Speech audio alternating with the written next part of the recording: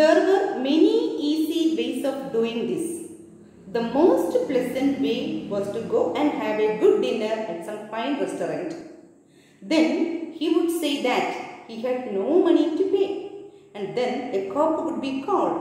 It would all be done very quietly. The cop would arrest him. He would be taken to a judge. The judge would do the rest. So he is planning to go to a large restaurant and eat up a nice meal. Afterwards he will not be paying the bill. So the owner of the restaurant will call a cop and he will take him to the judge. He will send him to the prison. This is what he planned. This was his first plan. So Soapy left his seat and walked slowly out of Madison Square to the place where the great street called Broadway and Fifth Avenue Street. So this is a street where very rich persons live. He went across this wide space and started north on Broadway. He stopped at a large and brightly lighted restaurant.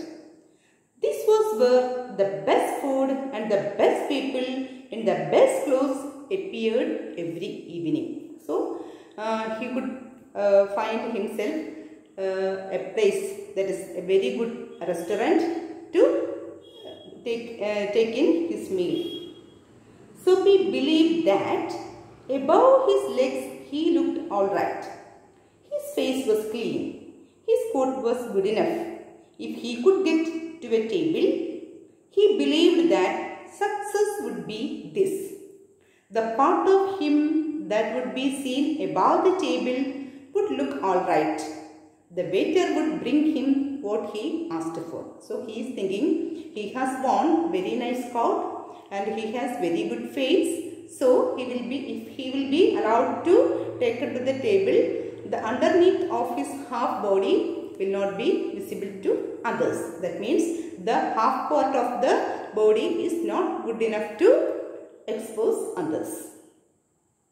He began thinking of what he would like to eat. In his mind, he could see the whole dinner. The cost would not be too high. He did not want the restaurant people to feel any real anger. But the dinner would leave him filled and happy for the journey to his winter home. So what he is thinking is, he will not order much priced meals. He needs only a medium rate meals. But he only wanted to make his hunger put down. So he was thinking in such a way, he reached the restaurant. But as Soapy put his foot inside the restaurant door, the head waiter saw his broken old shoes and the torn clothes that covered his legs. Strong and ready hands turned Soapy around and moved him quietly and quickly outside again. So that restaurant was a very big restaurant where only rich people usually come. But Mr. Soapy has a torn shoes and above that he has torn pants. So on seeing him, the guard who was standing outside sent him out. Soapy turned off Broadway. It seemed that this most easy way to the island was not to be his. He must think of some other way of getting there. So again he turned off to Broadway and he is thinking of another way to get inside the restaurant. At a corner of 6th Avenue was a shop with a wide glass window, bright with electric lights. Soapy picked up a big stone and threw it through the glass. People came running around the corner. A cop was the first among them. Soapy stood still and he smiled when he saw the cop. So what did he do is, at a corner of his 6th Avenue, he could see a shop with a wide glass window. So what did he do? He threw a stone at the glass window. and it is broken, and he stood there with a smiling face. There was a cock standing there. Looking at the cock, he was smiling. "Where is the man that did that?" asked the cock. The cock come near the window, and he asked who had broken the window. "Don't you think that I might have done it?" said Soapy. Then Soapy is telling, "You don't think I might have done that?" He was friendly and happy. What he wanted was coming towards him. So he thought this cock will come and arrest him. So he was asking him, "Why don't you think that it might have done by me?" But the cock's mind would not consider Soapy. Cock did not mind Soapy. Men who break windows do not stop there to talk to cops. They run away as fast as they can. The cop saw a man further along the street running. He ran after him, and Soapy, sick at heart, walked slowly away. He had failed 2 times. So what happened here? Normally, if a person has done something wrong to anyone, he will not stand there. He will run away. So the cop is telling the persons who will be doing some wrong things will not stand here. They will be running. So by the time he could see a man was running along the street, he was running after that man.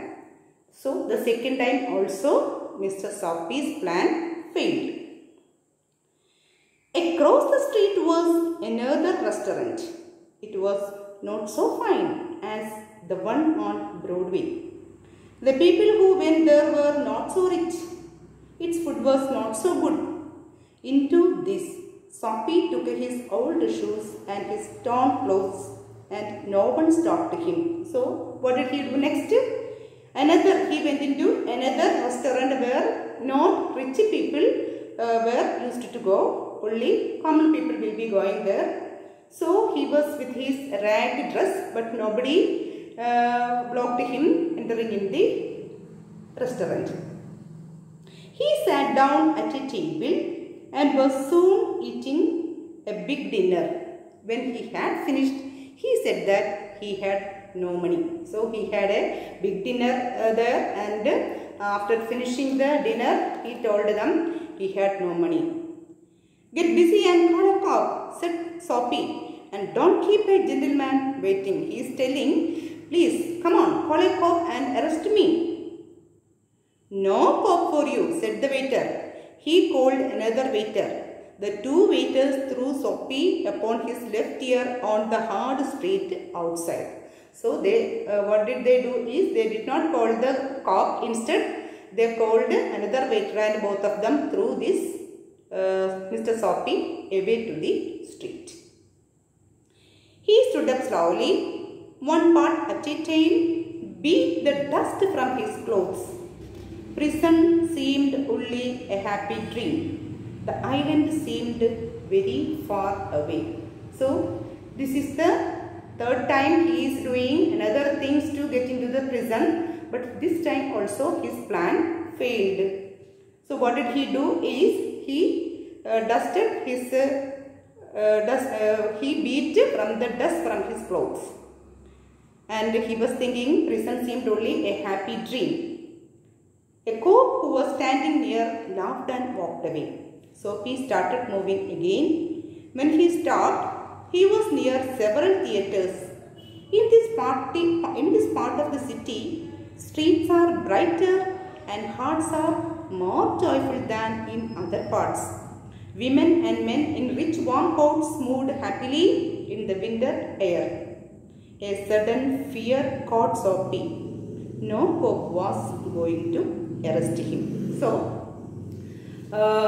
but while these 2 waiters were throwing him into the street, a policeman was passing by. He was looking at him, and he could see men and women with richly dressed or with costly dresses will be moving happily in and out of the restaurant and moving through the street, but he has no place to rest in the during the winter.